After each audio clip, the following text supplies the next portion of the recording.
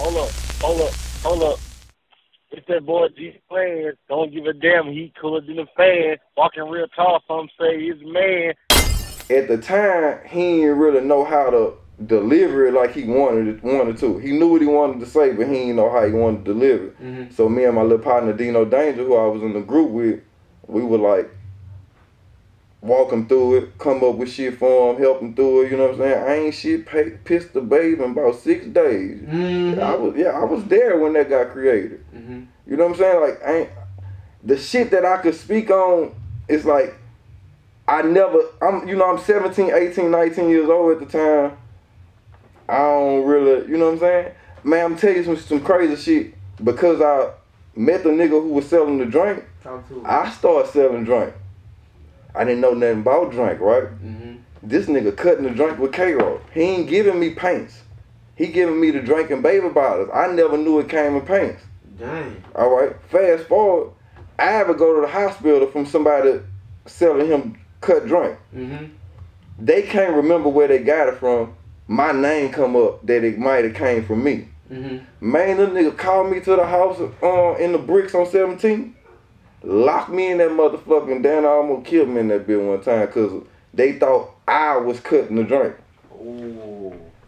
Kenyaka, rest in peace his soul. He knew what kind of nigga I was. You know what I'm saying? I had been around them niggas. Yeah, Ivy was such a good-hearted nigga and was such a baller. Man, this nigga had a room full of throwbacks. Anybody from our section could go in that bitch and get whatever you want. When we go into the club, everybody got a throwback on. And back then we wore shit, tall tees, extra large. Yeah. So everything was one size fit all. Yeah. Everybody wear the same size, big shit. Yeah. You know what I'm saying? So it's just nothing but throwbacks, hats.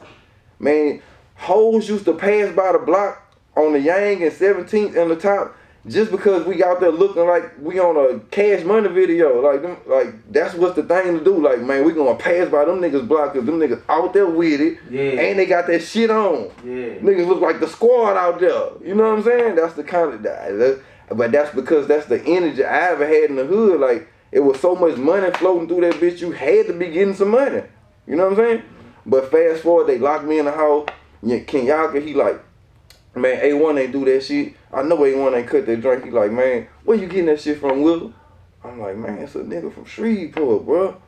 He like, man, I was like, man, you got to call that nigga down here right now. I'm like, shit, I ain't tripping. I jumped on the phone. I'm like, say, man, whatever you been doing to that drink, my people hot, you gonna bring your ass down here. You feel me? Yeah. So he like, who that is? I'm like, man, that's Ivy, man. He like, the bird, man? I'm like, yeah. He like, oh, I'm coming. Like, the nigga kept it all the way G with me. He could've and been like, I ain't got nothing to do with you, Lil. He way in Shreveport? No, he was going to Southern. Oh, okay. He lived down here. He was a street nigga going to school. Yeah. And nigga laying his finesse down. I'm talking about this nigga dangerous. This nigga turned Baton Rouge upside down. I told you it was Jigga City. Yeah. The bitch had drink, bars, tabs, perks, all the downers. That shit started right then and there. Boosie used to be hot because he only wanted to fuck with the drink. I started taking bars. Lil Phat them come up under me. Remember Lil Phat them on bars. I retired from the bars, now I'm taking tab. That's because we a product of our environment. If I probably never took a bar, a lot of niggas probably never took a bar down here, my nigga. Niggas probably still be popping jiggers. You know what I'm saying? I'm telling you some real shit. You feel me?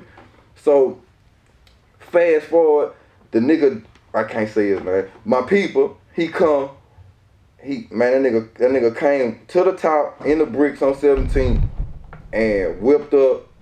That nigga jumped out. Him and Ivy walked up the block, talked. You know what I'm saying? He came back.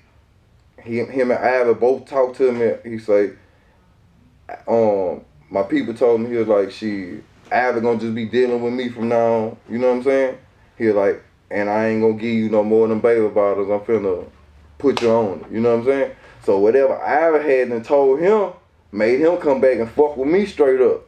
And we been locked in ever since. You know what I'm saying? You feel me? Yeah. That's a story like in itself.